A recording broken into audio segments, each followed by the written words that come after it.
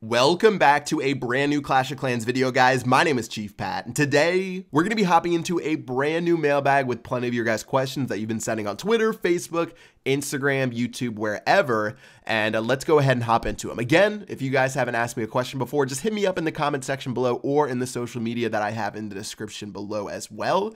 And let's go ahead and start with question number 1, which is from the Green Sears War Clan. So they asked, why does Supercell Games ignore war-oriented players? Hashtag AskPat. So if you guys haven't been in touch with the community, if you haven't seen what people have been saying over the last couple of months, over a year, it's obvious that the war side of the community feels very left out over the last couple of updates. We've had Town Hall 11, we've had trophy pushing changes, we've had changes to the Clash economy, Town Hall sniping, all of that stuff, and not very many major changes to clan wars. Of course, if you look back at the actual update patch notes, many of the updates, especially inside of 2015, had very small clan war improvements, but overall they really haven't received what they've wanted, which is arranged war matchups, cleaning up the war scene from some of the stuff that plagues it right now, or any sort of innovation whatsoever. So I really feel like this next update is going to be something for the war people, or at least it has to be, because if you guys remember that interview I did with Jonas back when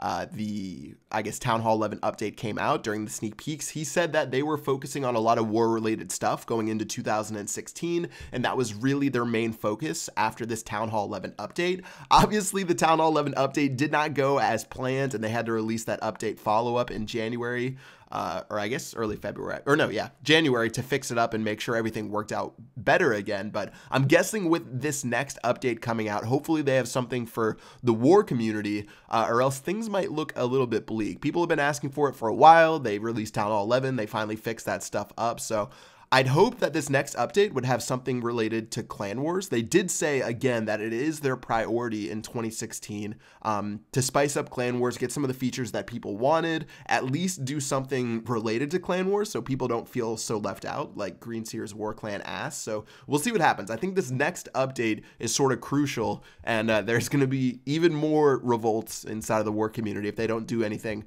about what's going on inside of there. So next question from Plague on Twitter, he asked, with the success and popularity that Clash Royale has been getting, do you think the full release will ruin Clash of Clans?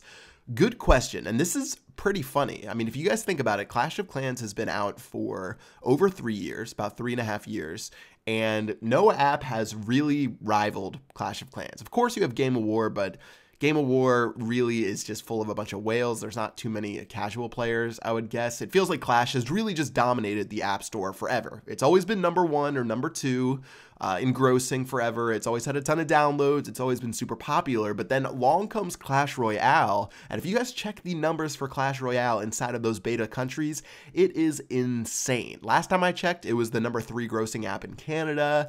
And like all the other countries, it's in the top 10. It's performing extremely well. And I would not be surprised at all if the top 3 grossing in the App Store look like Clash of Clans, Clash Royale, and Game of War. So I don't think it's going to ruin Clash of Clans. I do think, however, that it probably puts pressure on the Clash game team to innovate Clash and to bring something new to the game, since Clan Wars was 2 years ago since it came out.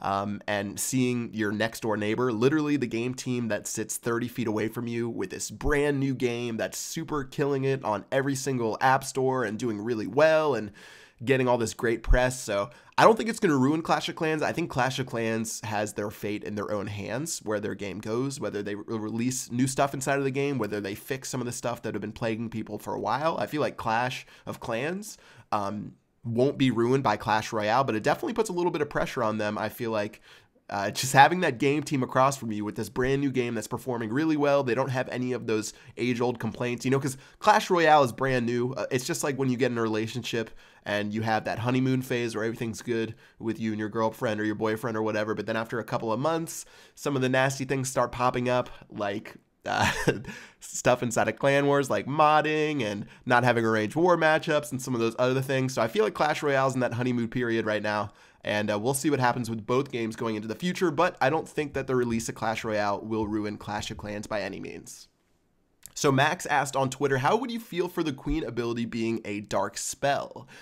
I think it's a neat idea. I think what Max would mean that the troops inside of it wouldn't get a attack bonus like the queen does currently when she goes invisible. I feel like the dark spell would just make your troops invisible for a couple of seconds. I feel like this would actually be really cool, and it would be pretty unique to see how you could drop this dark spell and get some of your get some of the defensive buildings to change aggro. Let's say an Inferno Tower locks onto your king and you drop this new dark spell on top of your king, so he turns invisible for maybe like, you could literally make this spell last 1 second or half of a second, but in that blink of a second the Inferno Tower will stop attacking the king and maybe move to something like a barbarian, an archer, skeletons or something like that, and overall that would save your barbarian king. So I think this is a cool idea. It might be a little bit tricky to balance because it could be super powerful. Like I just said, if you could save your barbarian king with a single spell spot, that's pretty ridiculous. But I think that would be a neat ability. Maybe they can make it a really small radius and last again for only half a second to a second to really just work for resetting aggro of defenses. But overall, a cool idea, and if you guys would like to see it, let me know what you think with a comment in the comment section below.